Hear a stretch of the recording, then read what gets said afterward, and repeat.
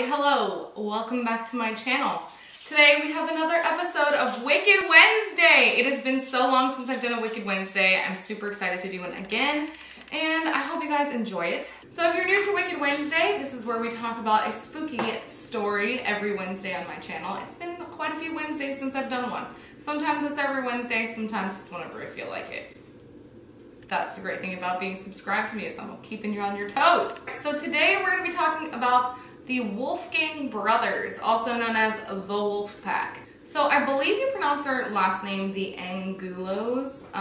Hopefully I'm saying that right, because I'm not sure that I am. There are 6 brothers. 6 brothers. That's a lot of brothers. So the Angulo brothers, they're from Manhattan's Lower East Side, which is in New York, obviously. And they had quite a rough start. These brothers were trapped in their New York apartment for 14 years. 14 years. And I saw this story on TikTok and I was like, I have to do a Wicked Wednesday on this because this is wild. I had never heard of this story before, but it caught my attention and now I can't go back. So the Angulo brothers' father, he basically was this hippy-dippy dad, and he wanted to shield his children from the horrors of the real world. So what did he do? He locked them in their apartment and they were not allowed to leave. Ever. Like ever, ever, ever. So they lived in a 4-bedroom flat, again, on the Lower East Side of Manhattan. They had an older sister as well. And they never were allowed to step foot outside of this apartment because their dad was so paranoid about the world. Could you imagine being trapped in your home for 14 years, like never leaving? I mean, I can imagine doing that for maybe 6 months. Thank you, America.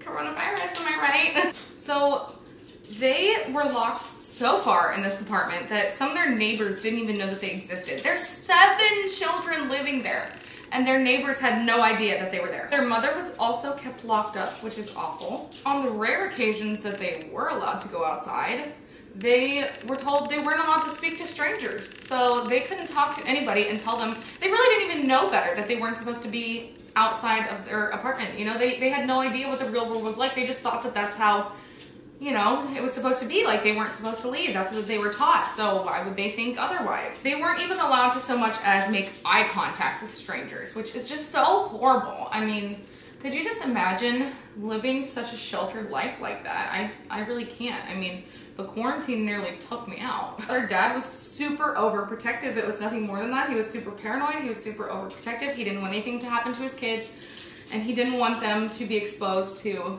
the real world. Gotta let them fly at some point, right? Like, you gotta let them out of the nest. You would want your kids to go out in the world and succeed, right? The only glimpse of the outside world that these kids had was a huge collection of movies and DVDs and things like that, of over 5,000 films that their dad kept for them. So they were allowed to watch movies and TV and stuff like that. And that's really the only exposure and knowledge that they had of the outside world at all. These kids would squish together on a mattress on the floor and watch these movies over and over and over again, because that's all they had to do. I mean, they couldn't go anywhere, they couldn't do anything. It was a small apartment and they weren't allowed to leave. So what else would they do but watch movies? Even though their father let them watch TV, he told them, don't believe anything you see. These are just movies, they're made up. It's not what real life is like. And he just kind of sheltered them horribly. But these kids were smart, and the basically escapism that they felt through watching these movies was enough for them. I'm about to go real ham with this concealer. It's been a week. There was a movie made about these children called The Wolfpack. It is like a docu-series kind of deal. You can watch it. I plan on watching it myself. I have not watched it yet, but I'm going to. So basically, the story began in the late 80s. The mother met the father on a trail to Machu Picchu. Believe it or not. Weirdly enough, they were on some grand adventure when they met. She was a young American from the Midwest, and she was very adventurous, so she was on a little trip to Machu Picchu, and she met this guy, the dad, the crazy one. And he was an aspiring musician, and he was from Peru. So they fell in love, moved to the United States together. She was already from there, but he was not, so they both went to the United States and they wanted to start their life together. They first moved to West Virginia, and then for a brief period of time they were in California, and then they eventually ended up in New York. Their housing options when they moved to New York were very limited. It was pretty much based just on the mom, because he didn't want to work. He refused to work for a living, and their options were pretty slim, and we all know that New York is not exactly the cheapest place to live, so I'm sure that whatever they had was the bare minimum. So in the mid-90s, they ended up on this really beat up flat apartment on the 16th floor of a very large public housing block. They started a family. So the oldest brother, they all have very unique names that I'm probably going to butcher, so I'm sorry in advance. The oldest daughter, her name is Visnu, and she has Turner syndrome, so that's like a genetic disorder. Then all of the brothers came, the 6 brothers. So Bhagavan was the first brother, and then there are twins, so Govinda and Narayana, I believe is how you say it, followed by Mukunda, Krishna, and Jagadesh. I'm pretty sure that's how you say their names. If not, I am so sorry. Basically, after they had all these kids, at some point down the line, the father just decided that it was too unsafe for his family to venture out into the real world because he was afraid of them dabbling into drugs, falling victim to crime because they didn't live in the nicest area, and he forbid them from venturing out of the apartment freely. He told them that people were just out to get them, people in the real world didn't have good intentions, and they were to be warned of that. And the wife basically agreed because she didn't want her kids to be exposed to that, and she thought what better time to kind of teach them this than when they don't know any better. The thought behind this was to let them become who they are without tainting them with other philosophies or religions or crime or drugs out in the real world. He wanted them to become who they are before they were kind of released into the world so that they already had an understanding. And to some degree, I kind of understand it. I mean, I understand what he was trying to do, but dude, you gotta set him free. So at first, he was just leaving the front door locked, and he was the only one who had the key. So nobody basically could enter or exit without him. And the children even needed Oscar, who's the father's name, they needed his permission to even enter or leave the room. Really, really harsh rules, in my opinion. The family, again, was not well off. He did not work for a living, so they were on welfare, and he was the only one who ventured out to get food or things that they needed. So he would just go out for food. He would get new movies for his kids to watch, which, you know, I'm glad he tried to keep them entertained because he locked them in their home. The mother, Suzanne, homeschooled the children. She claimed that she lived under even worse rules than the children, and she was very, very contained. She also claimed that Oscar was a very heavy drinker, and he would sometimes physically abuse her and slap her when he got drunk, which is really not cool. So occasionally the kids were allowed to like ride their scooters and stuff in the hallway. Occasionally they went to the doctor or the dentist, but other than that, they didn't leave the house. And like I said, some of the neighbors didn't even realize they existed because they just never left. And the neighbors that did realize that they were there just assumed that they were in like witness protection or something. They didn't question it. They just thought like, oh, something must be going on. One year, they had a record year, and the children were allowed to leave the home 9 times. But some years they didn't leave at all. Once they got as far as a holiday in Amsterdam, but they slept in tents, so it wasn't really a vacation. They didn't really see anything. These children were just prisoners in their own home, and it's so sad to think about that they were just locked away like that. The world basically came to them through the DVDs and the movies that they were watching. And they really just learned about life through TV because they just didn't have that real world experience, which is just so sad to me. So they say that they learned about, you know, morals and things like that from films. They learned about the importance of family from films like The Godfather and things like that. They had to learn it all through film because they weren't allowed in the real world. Their favorite was Quentin Tarantino films. They really liked dark, violent films because, again, they were not exposed to anything like that in their real life. So that was so far out of their realm that it just struck their interest, I guess. People who meet these kids today are always very impressed by how articulate and well-spoken they are because they were basically raised by movies. As expected, these kids are also very naive because they really weren't exposed to anything in the real life, which is expected for somebody who is learning life through the cliches of cinema. Like, obviously romance is very dramatized and you know, everything is dramatized for movies. You would expect them to be naive and to think that the world is covered in sunshine and rainbows. Like, there are certain formulas to movies. Like, there's always going to be a beginning, a middle, and an end, and there's always going to be some type of resolution. And real life is not like that, of course. We all know that real life is not like the movies. And I think in their adult life, they're going to struggle really hard to understand that. But I think the beauty that they take away from the way they were raised is that, you know, they aren't cynical, and that comes with real life experience. It taught them that human beings are flawed and it's okay to be flawed. And, you know, human beings are very complex, but there is a lot of beauty in the world and you just have to look for it. And I think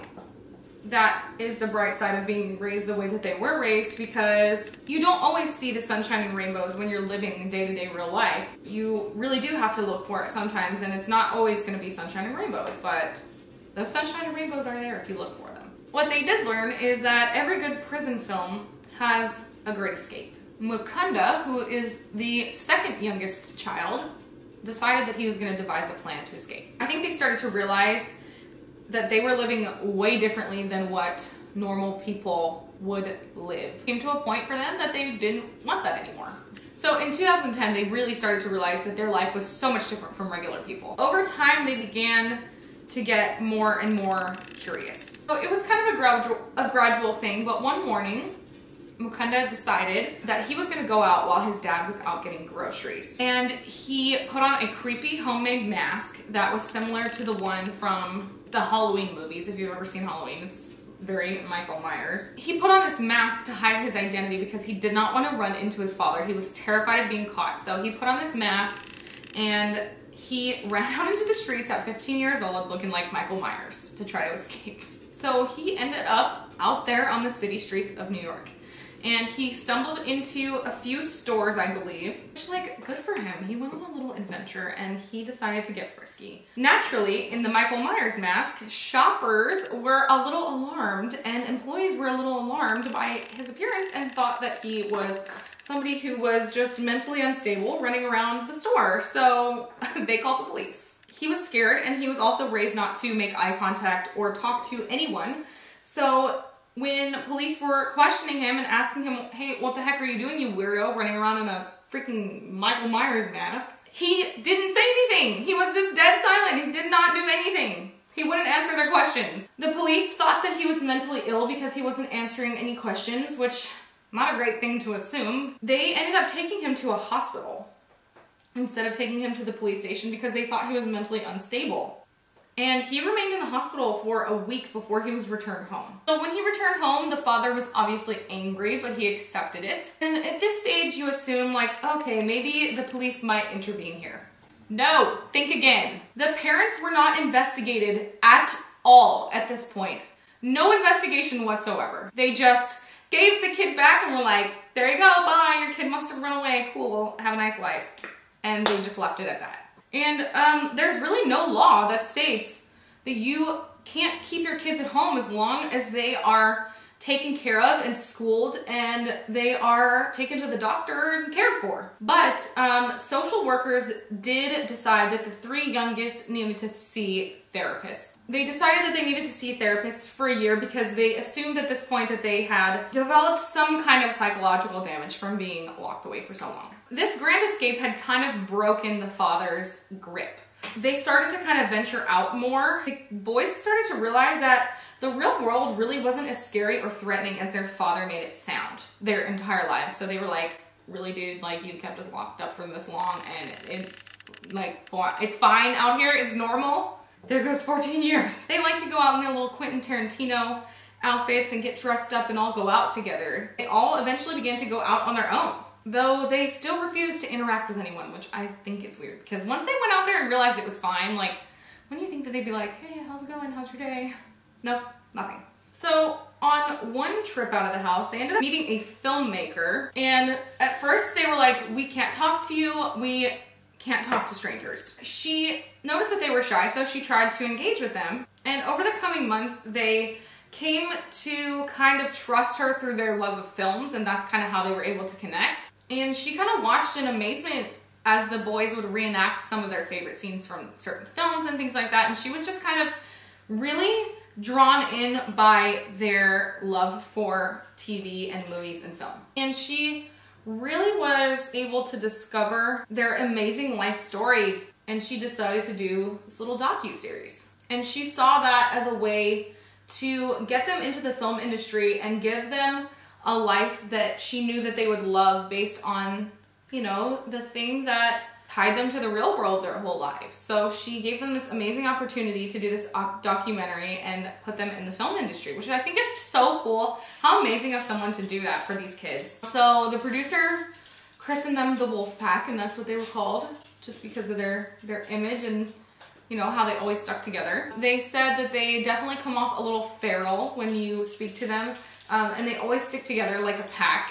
And the cadence of their speech is not quite right because they didn't have experience conversing with normal, regular human beings other than their parents, which is crazy. Even their father had agreed to appear in the film, though he thought not a lot of it made sense. And the producer said that she didn't want her film to come off too judgmental, and she really tried to be more kind to the father than he probably deserved.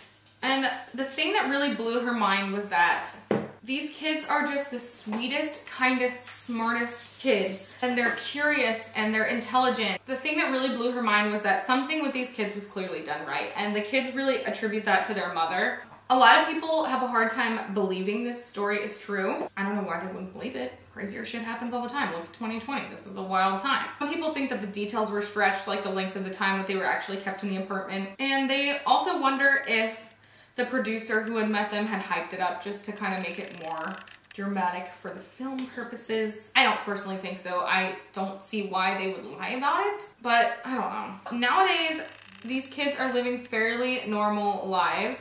All but one still lives at home with the parents. They have friends, one has a girlfriend. Most of them have jobs, which 3 of them are in the film industry, which is, how cool is that? The 2 youngest have changed their names to Eddie and Glenn because they want to be rock musicians. Though the father obviously does not rule the roost anymore, only one of the children still talks to him, and it is Bhagavan, who is one of the oldest. Some of the kids defend their father, saying that he was just trying to protect them.